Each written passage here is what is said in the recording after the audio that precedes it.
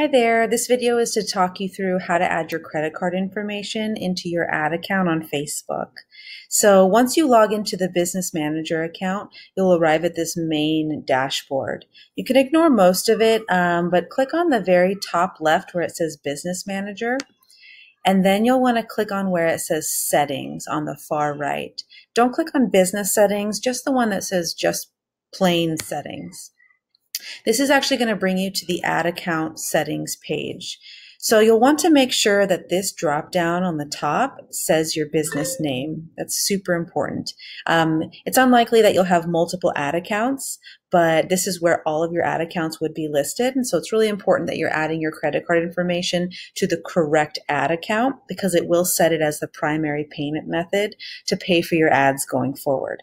So once you've verified that is in fact your page, you'll click on Payment Settings from the options on the far left. Here you'll be able to click on a button that says Add Payment Method. And now you'll simply input your credit card information here and press Continue. It won't let me click through since I'm not putting a credit card in right now, but the next screen might prompt you to ask you whether or not you want it to be your primary card. Go ahead and accept that. You'd like this to be the primary card and complete any other instructions it's asking you to do.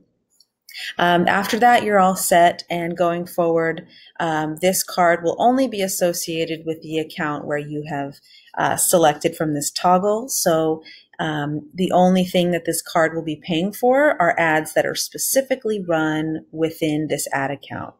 Please let us know if you have any questions. Thanks.